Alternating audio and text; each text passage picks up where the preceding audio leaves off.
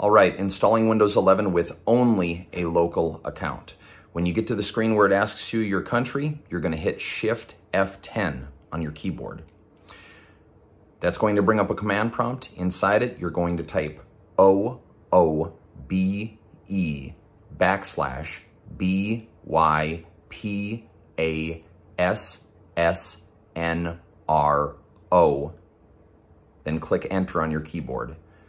That will bypass the requirement to have an internet connection, and it will reboot the installation. So the computer is going to reboot. It's going to come back to that same spot again, and you're going to hit Shift F10 again to bring the command prompt up. In the command prompt, you're going to type IPCONFIG, then the space bar, /RELEASE,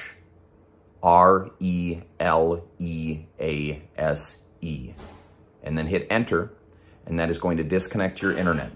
All right. Then it'll bring you back to your regular setup, and you can continue telling it that you don't have internet and then setting up a local account, and you're done.